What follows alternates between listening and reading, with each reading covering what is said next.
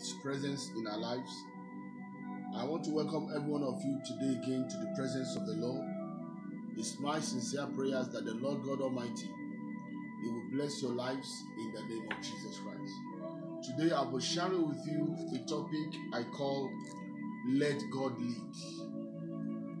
Let God lead. It's like a word of a challenge to us as we commence the year. It's like a challenge to us even as we start the journey of this new year. And that the challenge to us is that we should allow God to lead us.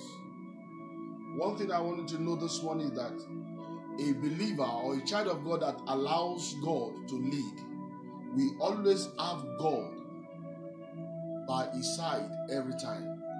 A believer, a child of God, a nation, a family that allows God to lead, we always enjoy the fullness of the blessings of God and the favor of God. And that is why this hour, as we share the word of God, I want us to be sensitive.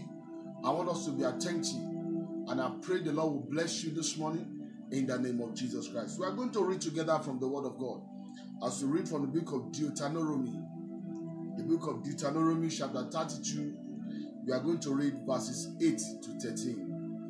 Deuteronomy chapter 32, verses 8 to 13. But before we read the scriptures, shall we pray together? Our Father and our God, we want to thank you this hour. We thank you this very moment. Thank you for the entrance of your word. Thank you because you will bless us once again. Thank you because you want to instruct our lives. Lord, I say be exalted in the name of Jesus Christ. Father, as we go to your word, rest your presence upon us in the name of Jesus. No man can speak to man, but Lord, we say, God, speak to us yourself. Speak to us in a language that we will understand in the name of the Lord Jesus. Thank you, our Father. In Jesus' mighty name we have prayed. Amen and amen. And the people of God said, amen. I will read from Deuteronomy chapter 32, verse 8 to 13. When the Most High divided to the nations their inheritance, when he separated the sons of Adam, he set the bounds of the people according to the number of the children of Israel. Verse 9. For the Lord's portion is his people. Jacob is the lot of his inheritance. He found him in a desert land and in the waste hollowing wilderness. He led him about. He instructed him. He kept him as the apple of his eyes. Verse 11. As an eagle stirred up her nest, fluttered over her young, spread abroad her wings, taketh them, buried them on her wings. Verse 12. So the Lord alone did lead him, and there was no strange God with him. Verse 13. He made him ride on the high places of the earth, that he might eat the increase of the fields. And he made him to suck honey out of the rock, and oil out of the flinty rock. May the Lord bless his word in the name of the Lord Jesus Christ. Like I said to you some minutes ago, we can see the example of what it means for God to lead in the life of a man. Where we read here, when the inheritance of the nation of Israel was divided, we can begin to see how God separated the nation of Israel, how the Lord divided them, and how the Lord decided personally to choose Israel as his own beloved. If you look at that place, in verse 11, he said, as an eagle stirred up her nest, fluttered over her young, spread abroad her wings, and took them, buried them on her wings. So the Lord alone did lead him. That is to say, the Lord took his time to lead the children of Israel. He took his time to watch over their lives, to watch over their activities. The same manner as we share the word of God this morning, I want you to know, the Lord is interested in leading you. Somebody is watching me this morning. I want to say to you, the Holy Spirit is only waiting to get your attention. The Lord is ready to lead you. All your prayers, all your supplications, everything you have been doing in the presence of the Lord is ready to lead you. Holy Spirit is ready to make a difference in your life. Holy Spirit is ready to make a difference in your life. And that is why I cannot forget the word of God in the book of Romans chapter 8, verse 14. I want you to remember this very Bible verse this morning. The word of God says in Romans 8:14, it said, for as many as are led by the Spirit of God, they are the sons of God. For as many as are led by the Spirit of God, they are the sons of God. Romans 8:14. That is to tell you that God is ready to lead you. And that is why there is somebody watching me this morning. There is somebody listening to me. That man, that woman, that will be ready to say, yes, Lord, I submit myself to you. Father, lead me. Father, lead me. I submit my life to you, spirit, soul, and body. I know there's somebody here, an executive of a company, a leader of a denomination. All you are trying to say, Lord, I submit to you. I want you to lead me.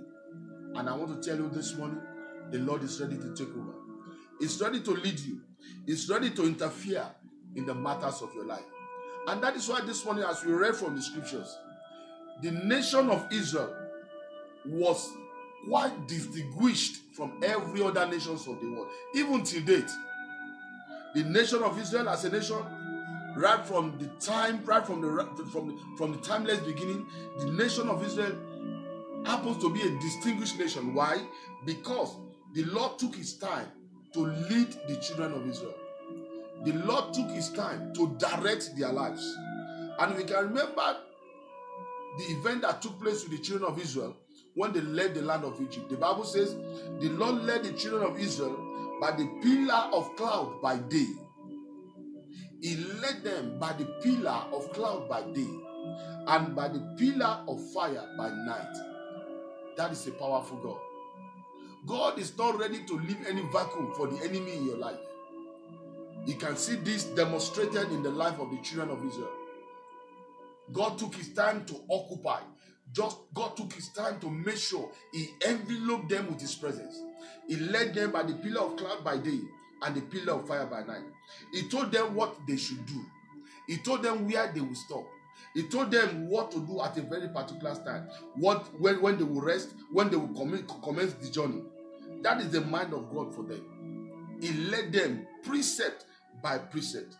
And that is why this morning, as you are hearing the word of God, just like the way he did to the children of Israel, the Bible says in verse 11, said, as an eagle stir up her nest that fluttered over her wings, spread abroad her wings, taketh them, bear them on her wings. So the Lord alone did lead him, and there was no stranger God with him.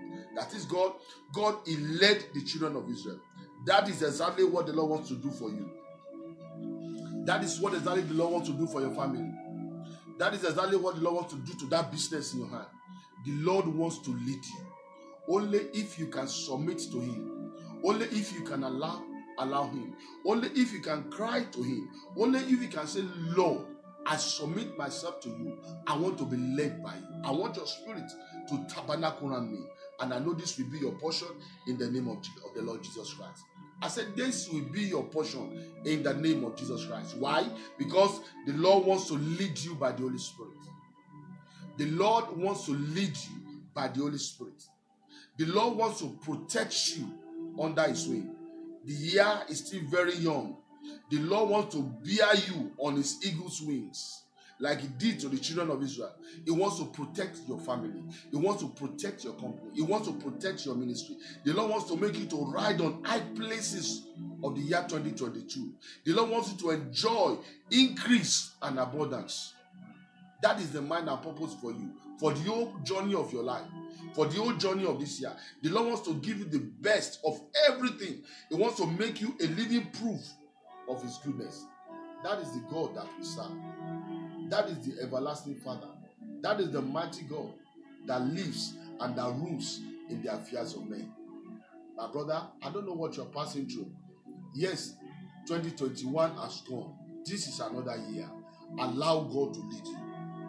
Allow God to lead you. Let him lead you. The Bible says, he that keepeth Israel, he does not sleep, neither does he slumber. That is the God that I'm talking to you about this morning. The Lord wants to lead you. Allow him to lead you. Don't struggle with your maker. Don't struggle with your maker. Don't struggle with your creator. He wants to lead you. You did it last year, it didn't work for you.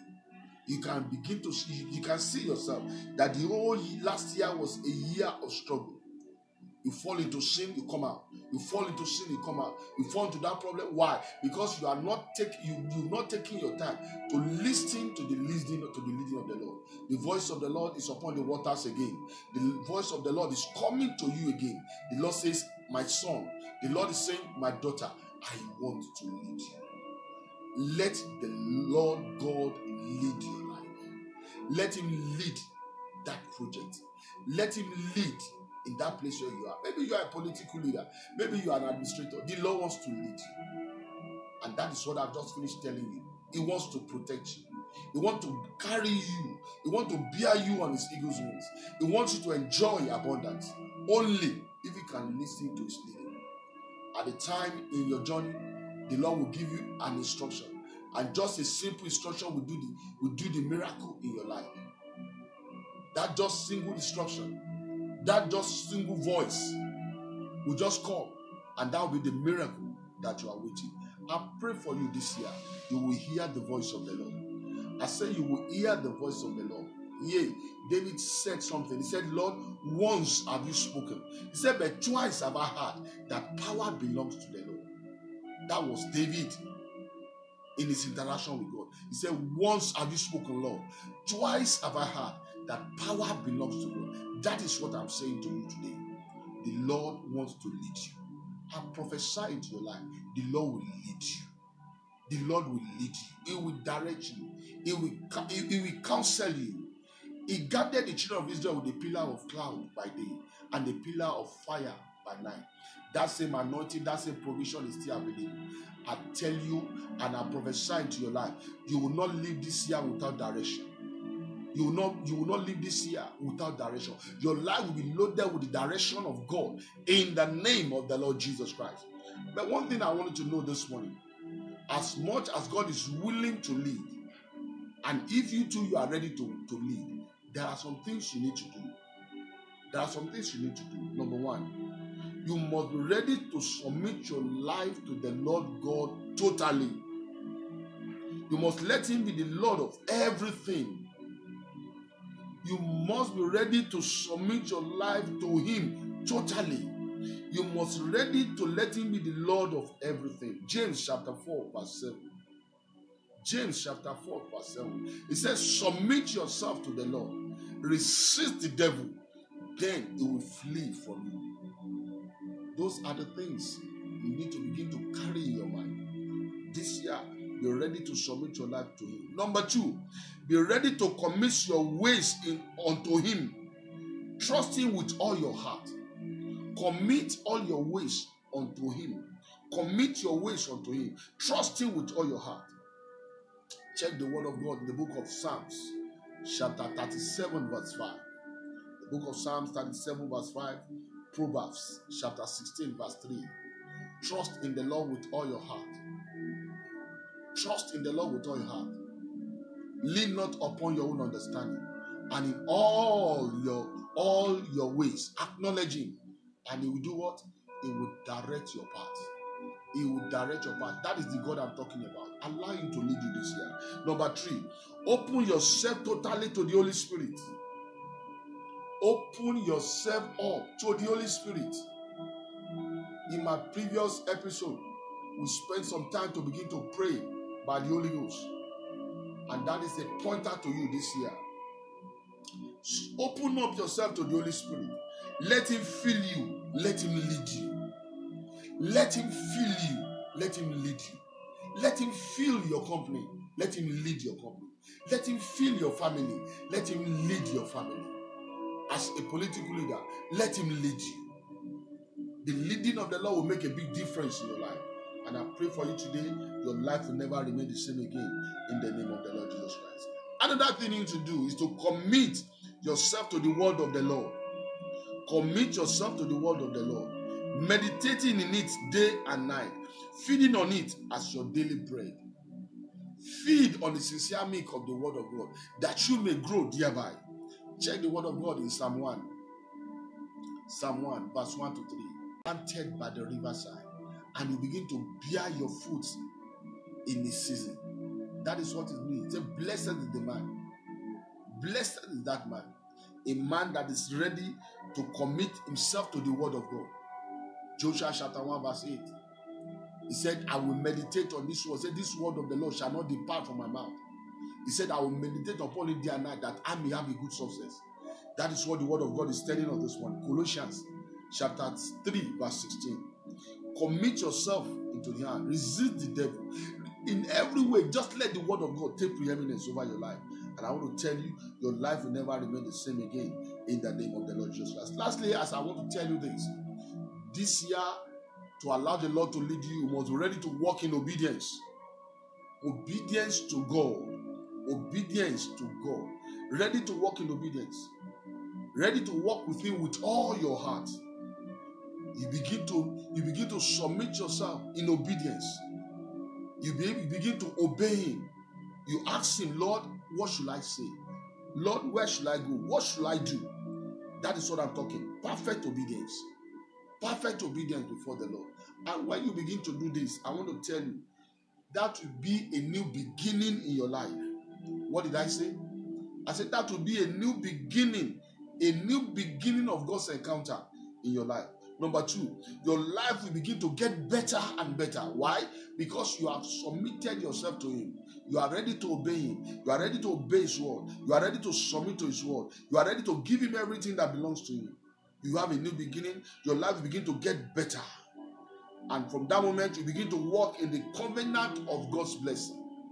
You begin to walk in the covenant of God's blessing. Therefore, I challenge you by the word of God this morning. You have a work to do. There is a task ahead of you. And that task is to allow God to lead you. Allow God. Let God lead. Let God lead. Psalm 32 verse 8. As I want to begin to round up, and I want to begin to prepare your heart to pray. Psalm 32 verse 8. The word of God says, I will instruct thee and teach thee in the way which thou shalt go. I will guide thee with my eyes. That is the promise of God for you this morning. That is the word promise of God for you, my brother. Psalm 32 verse 8. I will instruct you and teach you in the way which thou shalt go this year and every part of your life. I will guide you with my eyes. That is the word of God. That is the prophecy of God for you. The Lord has promised from He has revealed His promise, His prophecy over your life. The Lord has promised that He will guide you. All you need to do is to submit to Him.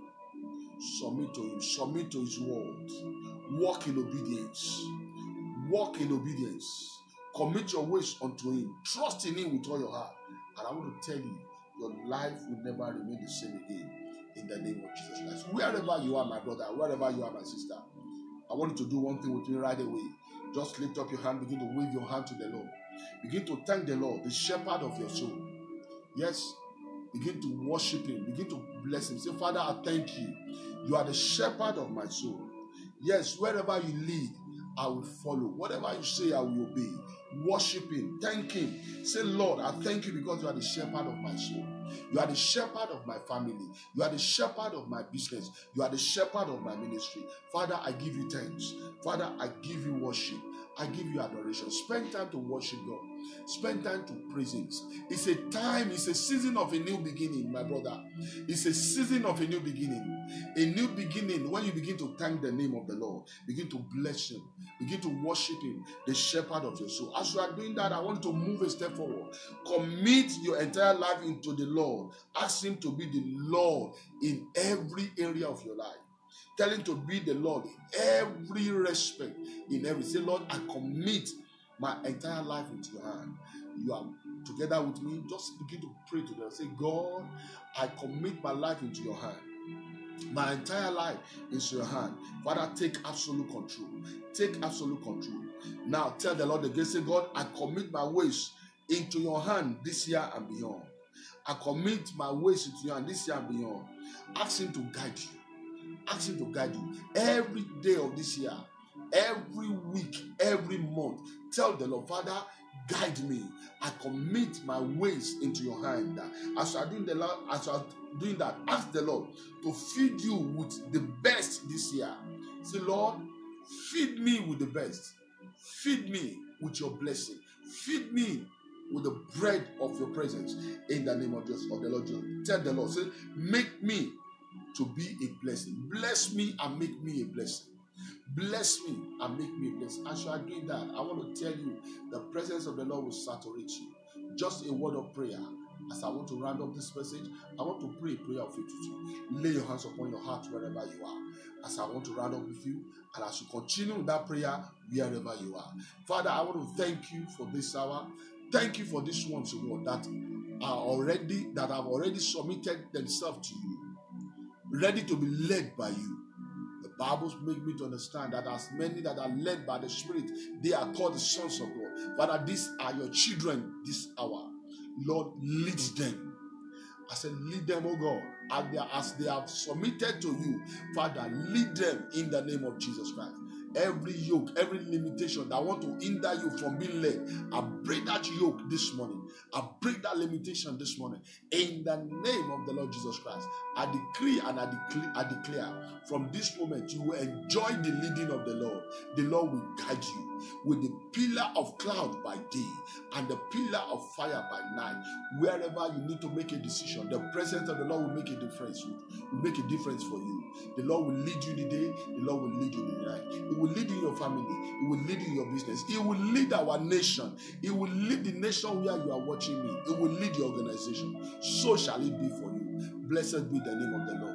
If you are there this morning, I pray for you the power not to go back to sin. I pray that yoke of sin in your life in the name of the Lord Jesus Christ. The Bible made me to understand, and I want to tell you this morning. Say, therefore the burden shall be taken off your shoulder, and the yoke of your neck, and the yoke shall be destroyed because of the anointing. I break every yoke concerning your life this morning. Every yoke of limitation, every yoke of hindrance, every yoke of dryness, every yoke of stagnation that doesn't want you to be led. I break that yoke this morning in the name of Jesus. I said, go and receive the leading of the Holy Spirit.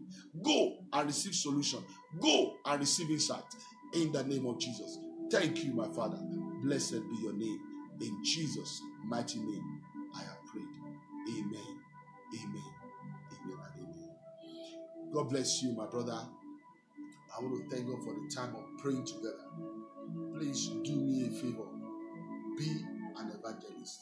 Do the work of an evangelist. Share this message to somebody. God will use this message to bless the life of somebody. Please share this message. Like this page. Please, at the same time, connect us on the social media.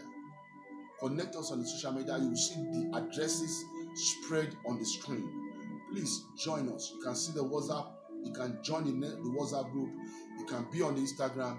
You can be on the YouTube. For our past messages, just type my name on the YouTube, and all these messages will just come up, and you can enjoy this message again, and you can enjoy more messages on the Facebook and every other social media platform. The Lord bless you. The Lord be with you. The Lord make his face to shine upon you. You will not be dry. You will not be stranded in the name of Jesus. God bless you. See you another time.